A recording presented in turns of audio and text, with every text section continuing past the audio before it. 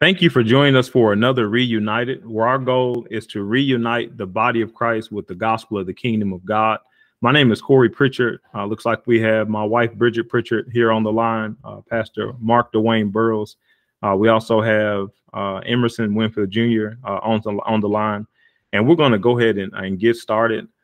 We are transitioning or have transitioned out of becoming a law-abiding citizen in the kingdom of God. If you haven't made the opportunity to listen to any of that, I would highly advise that you do. A lot of those things would be very foundational to helping to really be able to grasp the things that we'll be getting into tonight. We actually recorded part one of our new, I guess, umbrella or series, which is effective and efficient stewardship in God's kingdom. And we went through part one more or less just trying to transition out of our last lesson. And I always say it, but I'm so excited. So I'm just going to share what I've learned. So it's a number of things I'm learning, and getting into this, it's going to be a case where we're really going to learn, I believe, stewardship from a more sound perspective. I'll say not that we've never heard of it or never learned it, but I believe that we're really going to go back to try to establish, I believe, the foundation I believe that we should have got from the beginning, that we probably never got in dealing with why. When I say why, it's a case for many people that come to Christ or an awareness of Christ, a relationship with Christ or God through Christ. Then the challenge is that why? Like, once you have been saved, confess hope and faith in Jesus Christ, baptized with the Holy Spirit, speaking in tongues. Now what? Like, what is my daily life about? What is my walk? Like, what is it that I'm supposed to do? What is my role? What is my function? What is my purpose? So nights like tonight are really going to start to really put those things into position, I believe, the way that God wants those to be. So I'm just excited about it. So I said I would open this up. So I'm going to ask, is there anyone here that would like to say anything, any comments, any questions, anything before we actually get into the material for tonight?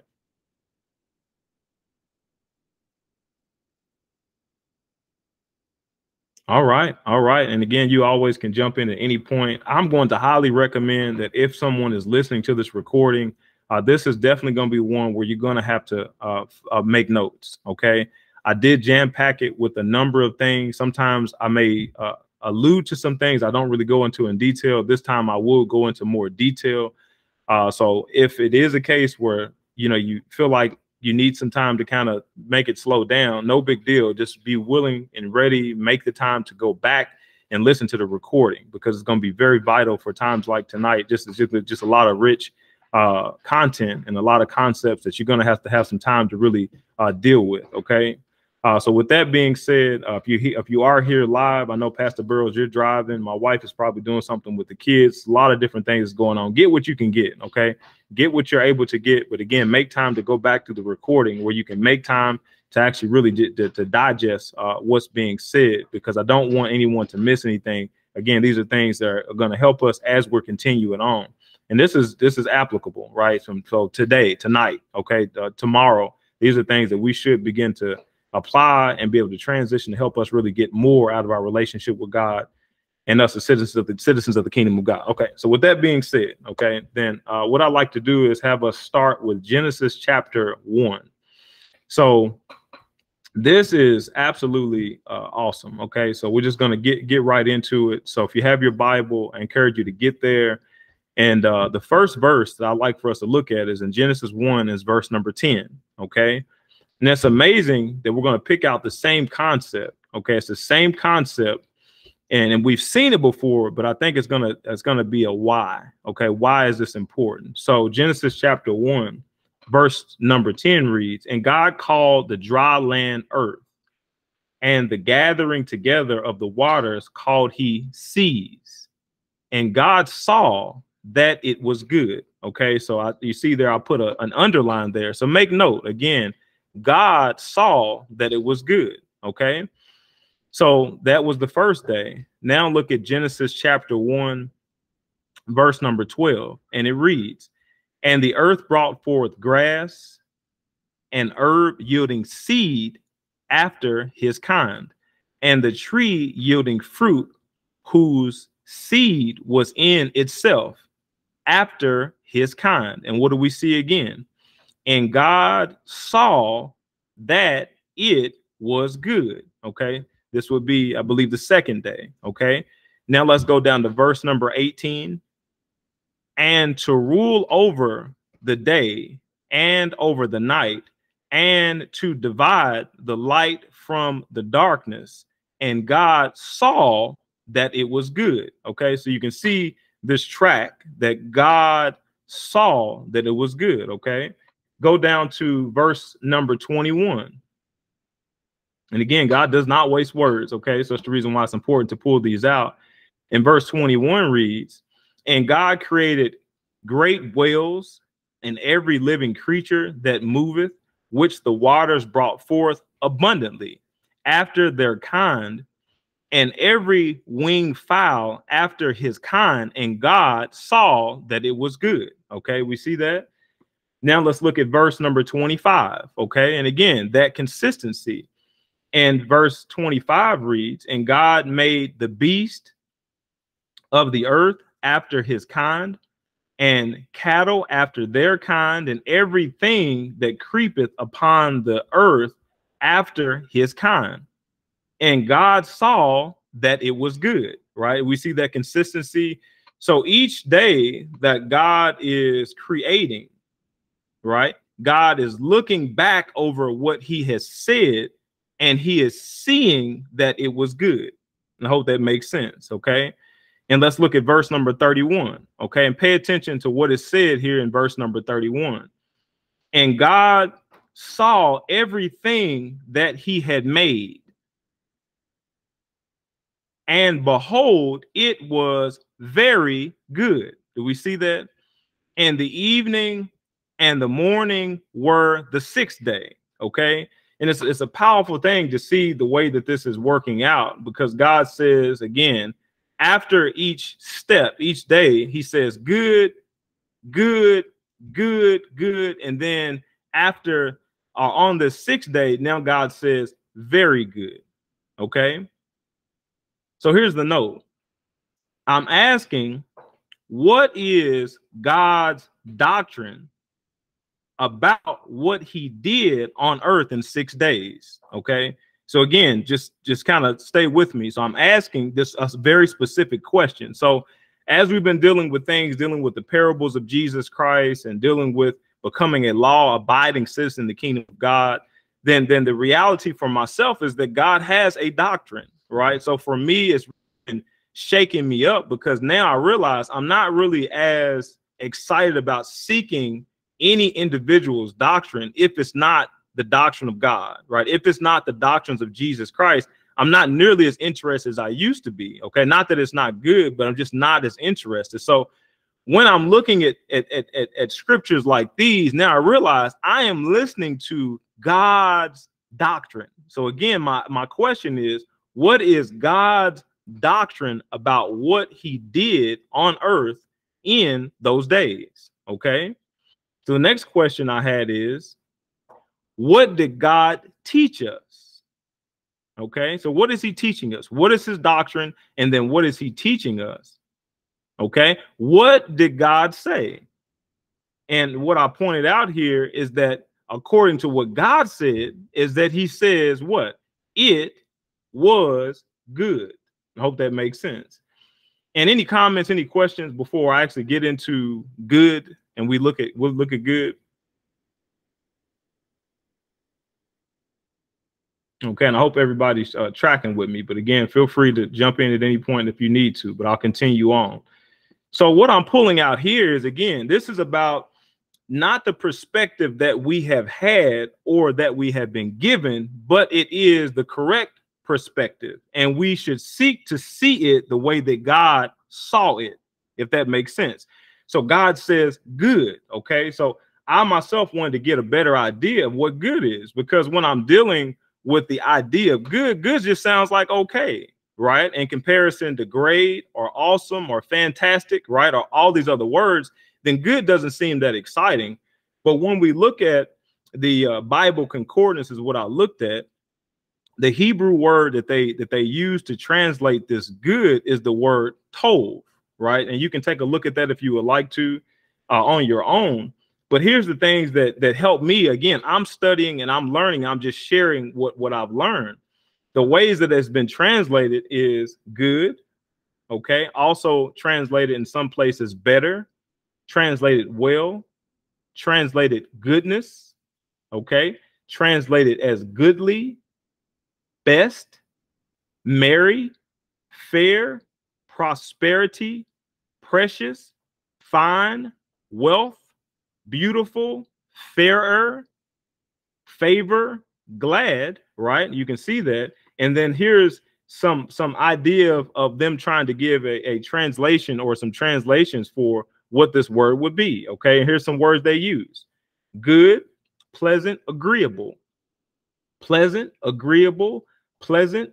In parentheses, they have to the higher nature, good, excellent, in parentheses, of its kind, good, rich, valuable in estimation, good, appropriate, becoming, better, and it has parentheses, comparative, glad, happy, prosperous, of man's sensuous nature is in parentheses, good, understanding, in parentheses, of man's intellectual nature, good, kind, benign, right? I thought was very interesting. Okay, for people that deal with the medical profession, that word benign, good, right, in parentheses is ethical, a good thing, benefit, welfare, and again more, welfare, prosperity, happiness, good things, and in parentheses, collective, good, benefit, and then also moral good. Okay, welfare, benefit, good things,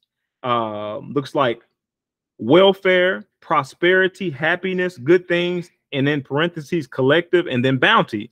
So anyone that's ever spent any time dealing with any Bible concordance, it's a case where depending on the scripture, the verse that you're looking at, then it will help to be able to get an idea where it fits at. But this is just a broad view of having a better understanding when we see this Hebrew word, what we should try to pull out of it, right? So again, it's not just a good, it's just as a okay.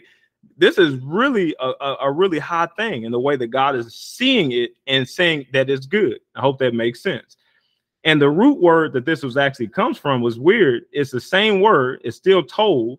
Okay. But here's some other words that they use to translate that.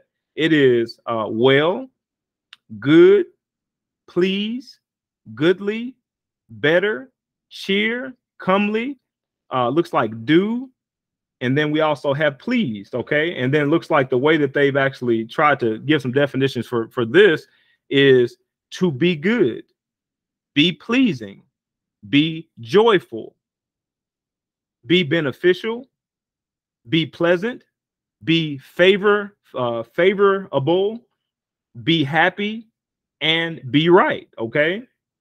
And a couple more: to be pleasant, be delightful, to be glad, be joyful, to be better, to be well with, to be good for, and to be pleasing. And the last one, this looks like it is to do well, do good, act right, or act rightly. Okay.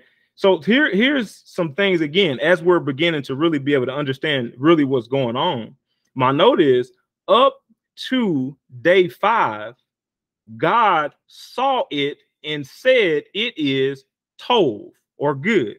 Does that make sense? So day 1, he says he saw it and said it is tov, it is good, right? Day 2, day 3, day 4, and day 5, right? That God looks at what he saw, right? Sees it and says it is tov, it is good. So my question is, how did God view his work after day 5? Does that make sense? Day 1 through 5, he says it is good or is tov. So my question was, after that, how did God view it? Okay, is that making sense what I'm saying? So let's look at the way that God views it. So this next word is what? Very good, because that comes in verse number 6.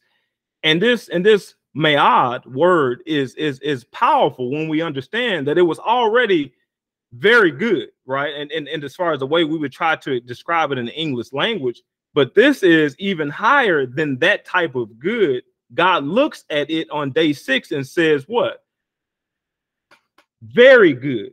Hope that makes sense. Okay. And here's this mayad word that they use again translate very good, and some of the words that they've used in places is very, greatly, sore, exceedingly, great, exceedingly, much, exceedingly, exceedingly, again, okay, and it depends on the other Hebrew word that they have with it, but diligently, good, might, and mightily, okay? And look at some of these definitions that we have, and we're trying again to really go a little bit deeper into what is really going on here. And some words they use to translate this or to define it as is exceedingly much, right? Might, force, abundance, muchness, which is amazing to think that they could use that word, but muchness, force, abundance, exceedingly, force, might, exceedingly, great, very, exceedingly, up to abundance, to a great degree, exceedingly, right? With muchness. And they use this word muchness again, okay? So this is the reason why all of this stuff is very important. So here's some notes. I'm asking, what was so much higher and better than the good or tov that God had already seen up until day number 5, right? So day 1 through 5, he says it is good, right? He says it's tov.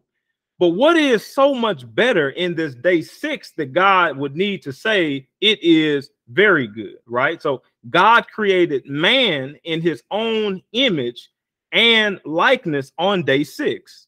Does that make sense? Okay. God saw that everything that he did on day 1 through 5 was good or tov.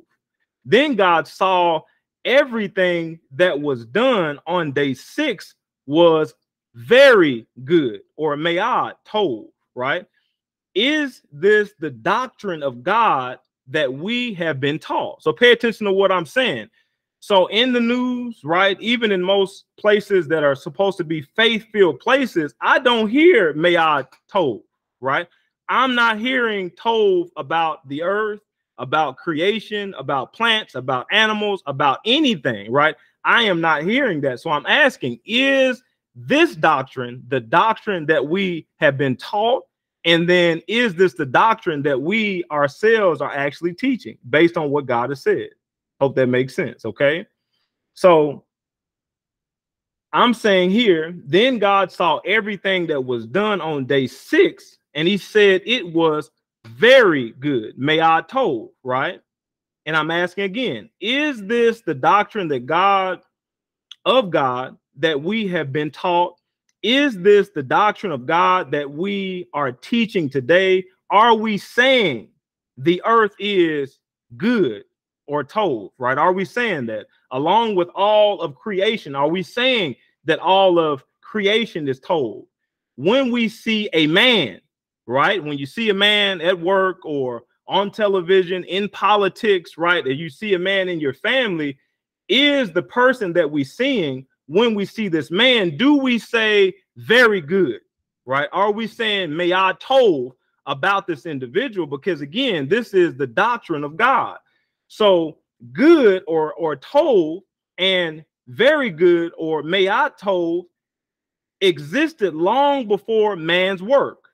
Does that make sense? So these things actually existed long before man's contribution. The earth, creation, and man were seen as good, right? Or tov, and very good, which is mayad tov, but God before man's work or effort, right? So long before, again, man had any contribution, God said good and very good. I hope that makes sense. Any comments, any questions before I continue to move forward? Is this making sense? Okay, so man had no responsibility to make the earth, creation, or himself good or tov, right? That was not his responsibility. Why? Because God had already done it. Bad was absent until Genesis chapter 3. Does that make sense? So everything was good or very good. Bad didn't enter in or arrive into Genesis chapter 3. So what was man created to do? So this is the thing that is so vitally important, because we want to know why, right? Why am I called into God's kingdom? Why am I saved? Why am I baptized and filled with the Holy Spirit? Why, right? What is the purpose of all of this? So man was called to maintain and expand, and then in parentheses I have steward what God saw as good or told. Does that make sense?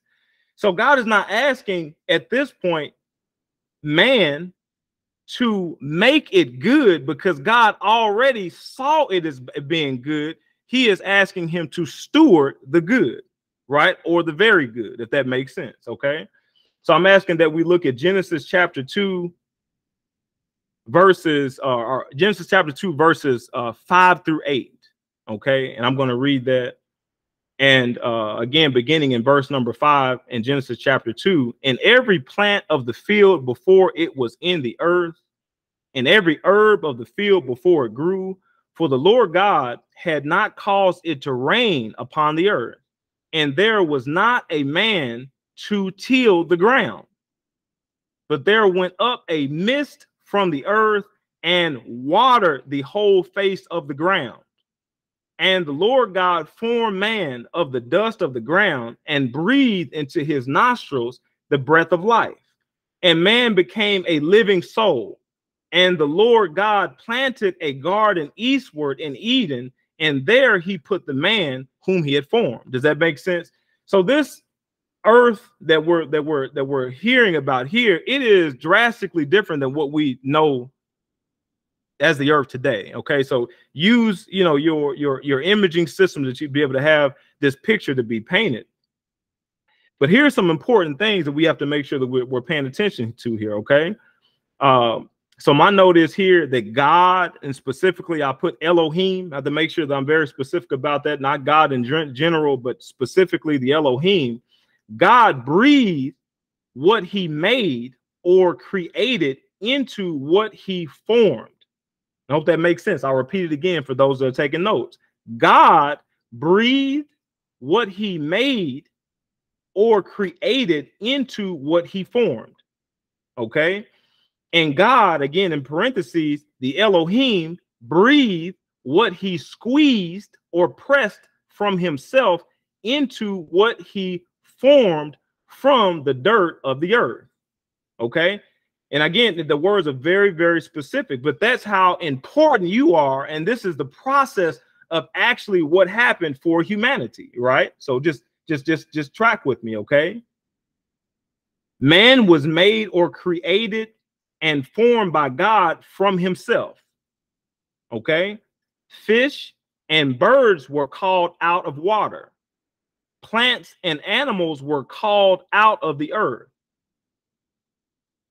Yet man was called out of God, or the Elohim himself. Does that make sense? So you and I were called out of God. Okay. So God, the Elohim, he spoke to himself and drew out man. Does that make sense? And drew us out. And again, all this stuff is very important as we build the foundation for understanding, again, this efficient and effective stewardship in God's kingdom. Very important. Okay. So I have here man in question marks. Understand man. Who is man, or what is man? Again, according to the doctrine or perspective of God. I hope that makes sense. Any questions as we're moving forward? I'm going to make sure that I'm asking. I'm just trying to see, is there any comments, any questions? Is this making sense? Is it sinking in what I'm saying, or is it something that you don't agree with? Just want to see, make sure everything is okay before I continue on. It makes sense. Okay, perfect.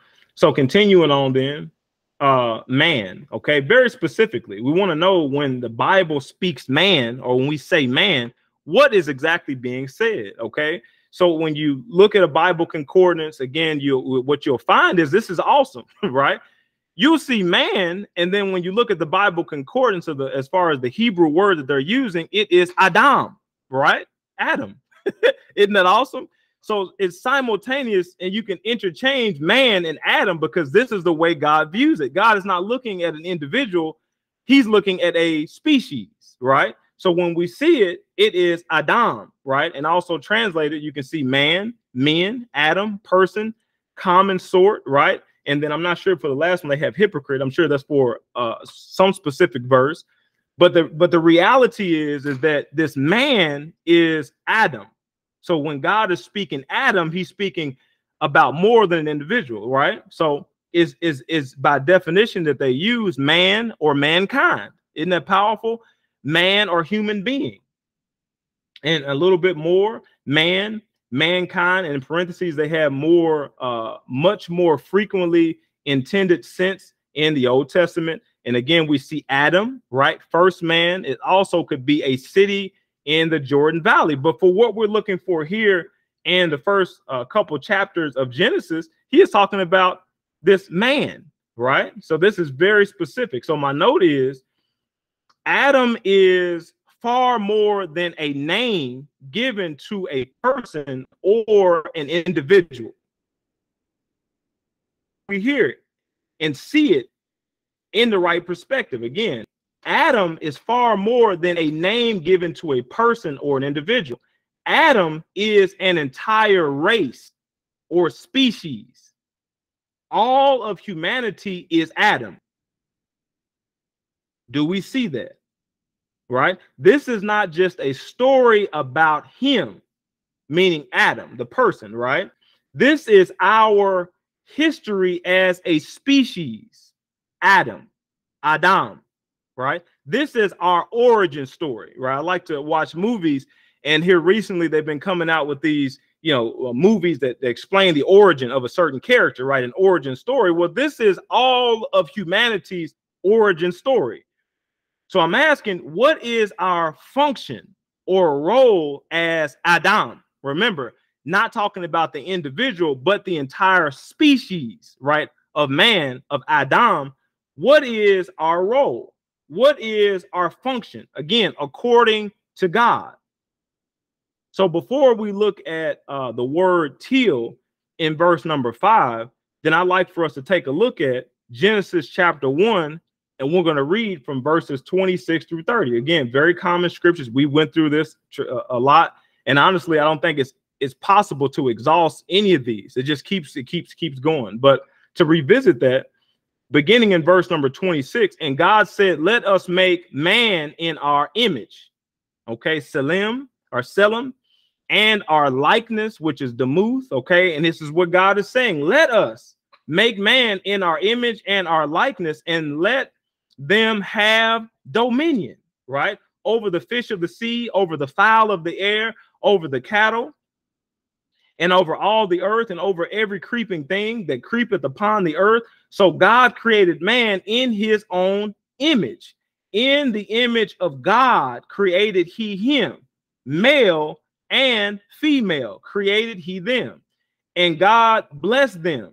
And God said unto them, be fruitful and multiply and replenish the earth and subdue it, and have dominion over the fish of the sea and over the fowl of the air, over every living thing that moveth upon the earth.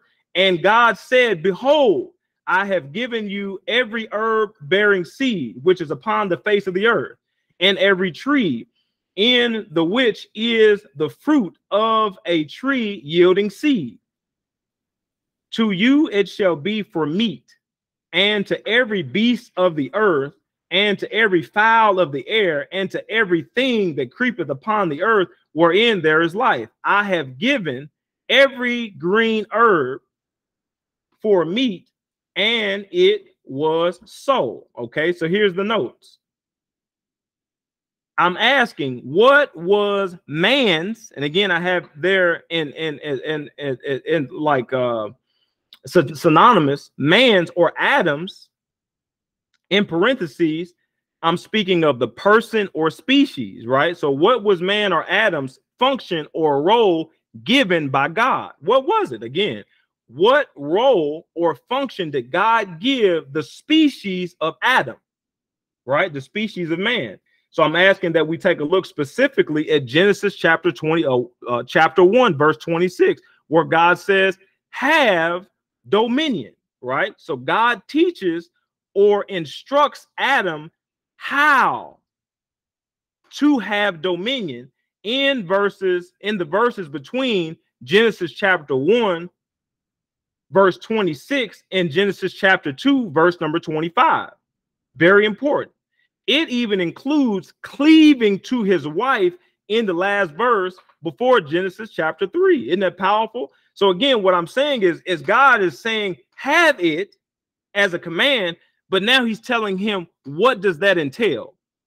Does that make sense? Okay, so as we're getting into that, then again, I have it in question mark, dominion, have dominion in question mark. What does that mean? So when we hear it, then we may have a word picture that is different than what God is saying. So it's important to try to get into a place where we can see it the way God is saying it, if that makes sense. So this have dominion is actually translated from one word, rada, right? It says have dominion, but it's one word. It's one Hebrew word, rada, right? And this word is translated also rule, dominion, take, prevaileth, reign, or ruler. Okay, and some words they use to define this is to rule, have dominion, dominate, tread down, to have dominion, rule, subjugate, to cause to dominate, to scrape out, to scrape, or to scrape out. Okay, do we see that?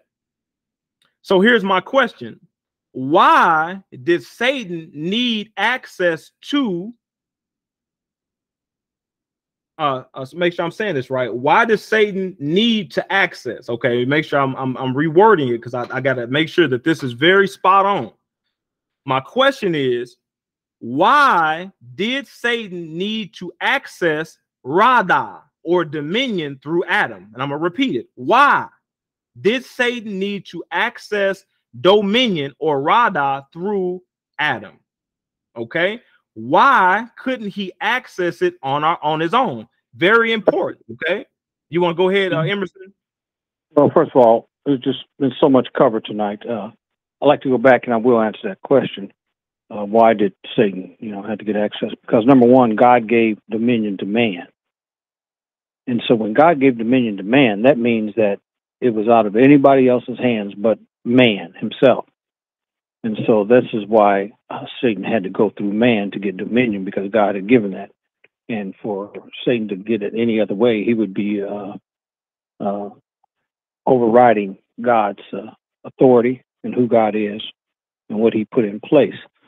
So much has been covered tonight. I just want to go back a little bit, if I could, and possibly begin to talk about a couple things. I think some points that you've made and brought out, I think they're very important. Number one is we want to look at, because as we are talking about the, what is it, the topic that we're on here, Corey, is, I'm sorry, forgive me for forgetting the word. The topic is effective and efficient stewardship in God's kingdom. There you go. And so we're talking about stewardship. So one thing we see clearly as the scriptures that you brought out tonight is that the reason that it says in the scripture you covered is that the reason that it hadn't rained on the earth, because why? Because there was no man to steward the earth. So that shows us right there how vitally important our role is of stewardship. And I said all that to say this, is that we have really missed out on a lot of these, God's original intent, because of the things that we have been taught. That's just no other way to put it. And we know that one of the things has been religion. And so we've really missed out on God's original intent for our stewardship. And so a lot of times we can't blame others. You can only do and perceive and go and activate things that you've been taught. Pastor Mark says something that's very profound. You have to be very careful who teaches you, what teaches you, and what you allow to teach you. And because of the teaching that we have gotten over through the years, through a lot of religious stuff, through a lot of this escapism, and when I mean escapism of the teaching of going to heaven, this is the ultimate goal, and this is the ultimate thing, and one day it's going to be, and all that. Me going to heaven takes me away from stewardship here on earth. And so there lies the problem right there, brother. Very simple. Because the doctrine that was given to me was to get saved, go to heaven. But stewardship is the very reason that scripture, that particular portion of scripture that you mentioned, that the rain did not come on the earth. Why? Because there was not a man to till the earth. So that shows you right there.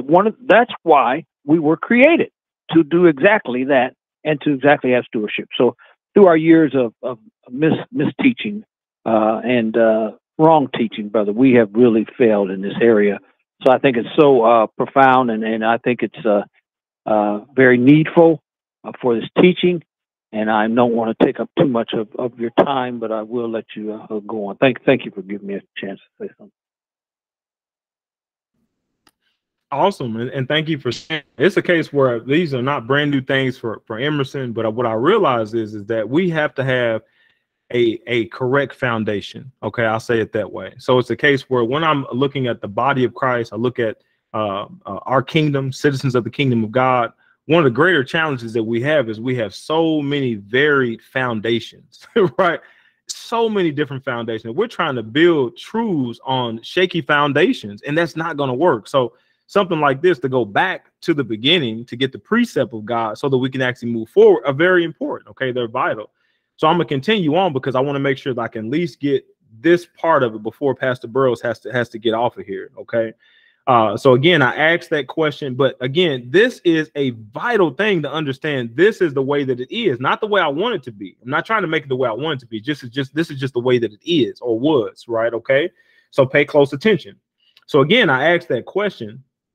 So here's the question I had next after that. Why couldn't Satan access it on his own? Don't miss this, because again, the perspective that we have or the propaganda that we have about our adversary is that he is all powerful. That's the way we talk about it, that there's nothing we can do against him. And we have this defeated mentality, but I want to make sure that we build on God's foundation. So again, looking at it correctly, again, the question was, why couldn't he access it? Why couldn't our adversary, Satan, access it on his own? Okay, so we're going to continue on. Why does Satan need Adam's blessing? Do you see this? Why does he need humanity or mankind? Again, the species blessing. Why does he need that? Why does he need man's blessing? Okay, God did not bless, or barak. That's the word, okay, for blessing. He didn't bless any species or created being with the legal right to have dominion, right, or rada on earth, outside of Adam, right, which is all of humanity, which is the species. Do we see that? So he didn't give it to the adversary. He didn't give it to Satan, didn't give it to the demons. They don't have it. No animal, right? No bugs, right? Nobody else, nothing else has this blessing, right? This barak to have dominion or rada. I hope we see this, okay? So I'm asking that we consider this illustration. So to try to work with me as I paint this picture. Very simple, but consider this. I'm asking this question: how does a person without the ability to lay chicken eggs gain access to chicken eggs? Sounds simple. Pay attention to what I'm saying. Again, a human being doesn't have the ability to be able to lay a chicken egg. So how do they access a chicken egg? Don't miss what I'm saying. Okay. So I'm asking, do they or that individual need to become a chicken in order to get eggs? It sounds ridiculous, but pay attention to what I'm saying. So he wants eggs or needs eggs. It doesn't seem, it seems ridiculous to think that a person, a humanity, a human being has to become a chicken in order to get an egg, right? So no, we know that we don't have to do that. Pay attention. The person gains access to the chicken's ability or blessing to use it for their own benefit. Do you see what I'm saying? So I'm asking, does that make sense? So what I want you to do is pause for a moment, right? If you have a mirror that's close to you, what I want you to do is look in the mirror, right? Or you can look in the screen that we have here if you're online, because you can see yourself. And I want you to look and see what you see. I'm asking, and so the question is, why? Why would I ask you to look in the mirror? It's because you and I are those chickens. Yet we do not produce hen's eggs. We manifest the rada or dominion on earth. Does that make sense? Our rada or dominion is being used by persons without bodies on the earth.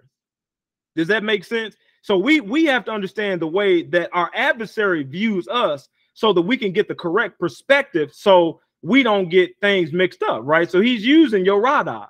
Hope that makes sense, okay? I'm gonna say this blessed real quick, and then I want to make sure I pause. It's 7:56.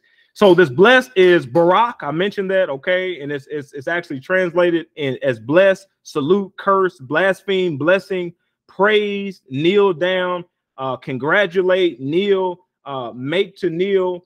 And then as far as what they've used to define it is to bless, kneel, to bless, to be blessed, bless oneself, to bless, to be blessed, be adored, to cause to kneel, to bless oneself, right? To praise, salute, or curse.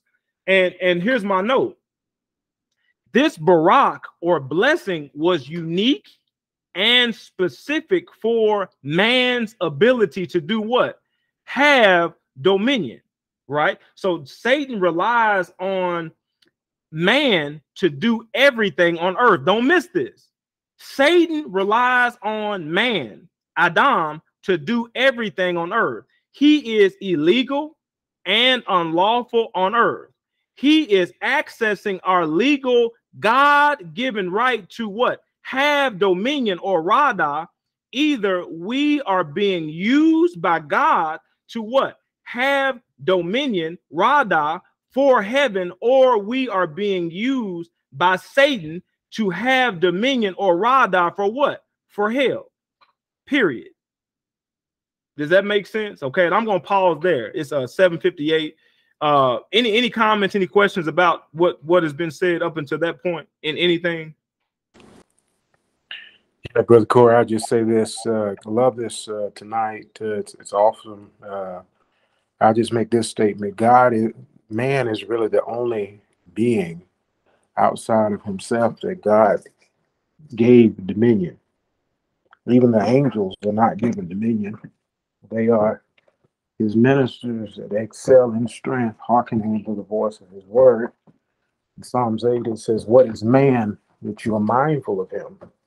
This question is being asked because man was invested with authority, dominion.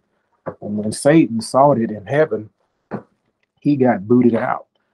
But so it's just a powerful truth for us to be mindful of that we are God's only creation out of himself, outside of himself, that is granted dominion.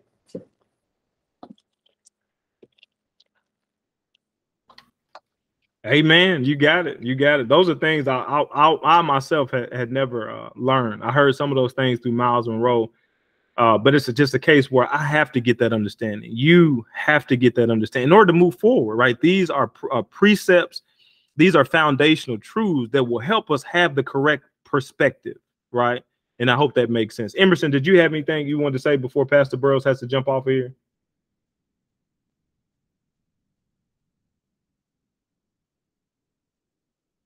Okay, he may be away. Yes, I'm back, Corey. Okay, I just wanted to see, did you have anything you wanted to say? Because he already jumped off, but I wanted to give you the opportunity before he jumped off. Oh, okay, go ahead. No, I'm fine. Okay, so I'm going to continue. I'm not sure if I'm going to try to unpack the rest of this paragraph. I may, but I may not.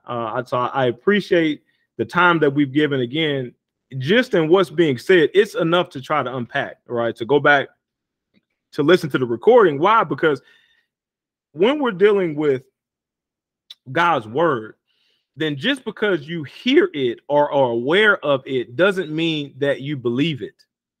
I hope that makes sense. Okay, doesn't mean I believe it. So here's what I'll say. So I'm not actually gonna move forward with that. I'm gonna actually make a couple comments, and then I'll open this back up, and then we're gonna end for tonight. So pay close attention. Okay, I'm just gonna give it the way that I received it. Vitally important. So I've said this before, but I'm gonna make the connection. Man's soul is trained by action. doing. Don't miss this. Okay. So the soul is changed by action or doing. Now, what we have to understand is, as a spirit being, right, then my confession in Jesus Christ, my hearing the word of faith and actually believing and speaking, then that changed me and renewed me as a spirit being. Okay.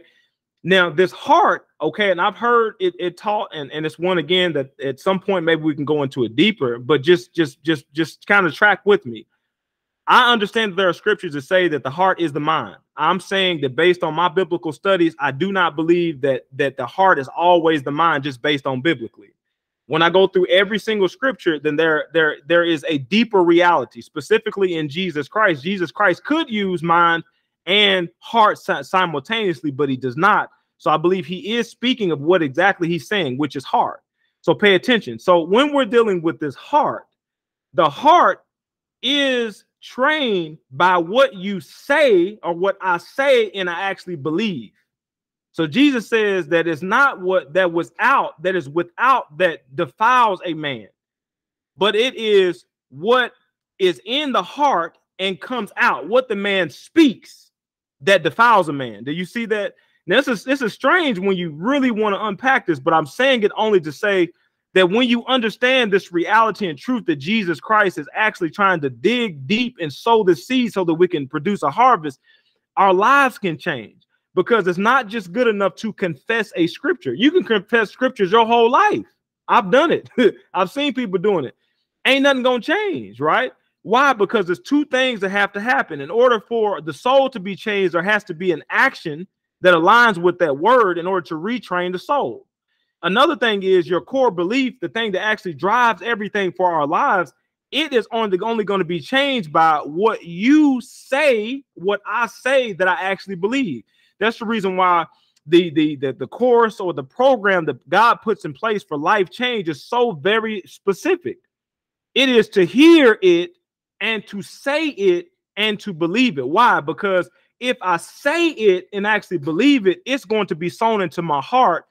That is going to be in my heart. Now, when I say it, it's going to drive my behavior, which is going to retrain my soul. And that constant cycle, right, of saying it, believing it, dug into my heart, it coming back out of my heart, I'm saying it, it drives and dictates my behavior. Now my soul is going to be trained or retrained by my behavior. Now I become a different person. Does that make sense?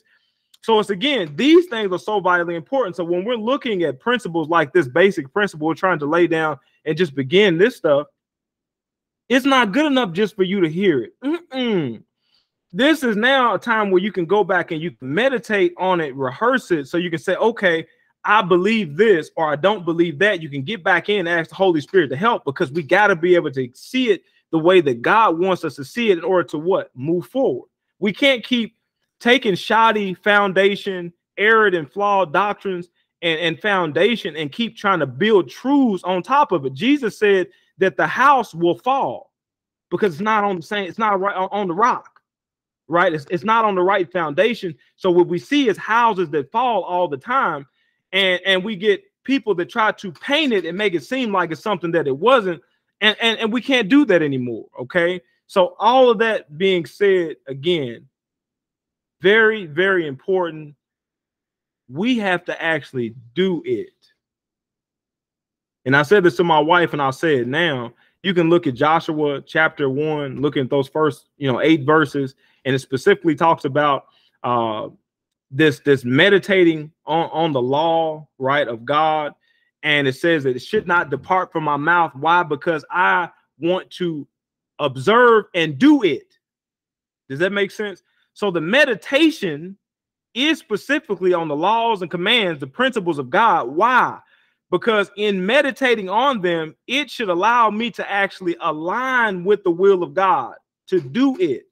So religion tells us it's okay to just confess and not do it, right? No, that is not at all what's going on in the Bible. In the kingdom of God, you understand there are laws, there are commands, there are statutes, all these things. As stewards, you steward within the laws, commands, and the principles, right? The judgments of God. You don't steward outside of that. You lose stewardship, right? We forfeit stewardship. We get fired if we continue to function outside of that. So we function within those things. So I want to make sure that we understand why we're meditating on what we're meditating on. And again, you can look at Psalms chapter 1 or Psalms 1. And it specifically says meditate on the law. Why? Because in the meditation, now I'm asking the Holy Spirit to allow this to manifest in my life. Allow it to manifest. Allow me to align with it. I need to get on the right side of it. It is a change of what? Behavior. I rehearse it. I meditate on it. Why? Because I'm going to say it to a point where I actually believe it. As I believe it, it's on to my heart. And then what comes out of my heart is what I actually believe. And what's that going to do? Drive my behavior. And then what's going to happen? My soul is going to be changed because my behavior's changed. But if that stuff is not actually changing behavior, that's the reason why the soul continues to act up like it does. And the adversary knows that, right? So, okay, I'll just be done. There's so much more, obviously, we can get into. Thank you so much for your patience tonight. Thank you for listening. I encourage, again, go back, get into this recording, listen to it a few times, get into the scriptures, prove the information, get into some Bible concordance and prove me. Maybe I'm wrong about something, right? Prove it to make sure that the information is correct. We just got a lot of really, really good stuff that's very important to actually knowing why, right? What is my function? What is my purpose here in God's kingdom? How am I going to have these things work out? How is it going to make a difference in my daily life? These things are vitally important. Okay, so we'll get back into that in part number 3 of effective and efficient stewardship in God's kingdom. Very excited about being able to do that. I did share my notes. Okay, I didn't get through probably but a third or something of these notes tonight. You feel free to look at those notes, review them, and be ready for next week. I'm done for tonight. Anything from you, Emerson? Any comments, any questions, anything from you or Bridget as we end for tonight? No, I don't have anything, Corey. No. All right. Thanks, Emerson. My wife is probably away, so I'm not going to try to wait for her. If she wants to say something, she will. But that's it. So, again, thank you very much. And I'll see you next week, Lord willing, for another Reunited, where our goal is to reunite the body of Christ with the gospel of the kingdom of God. Have a great night.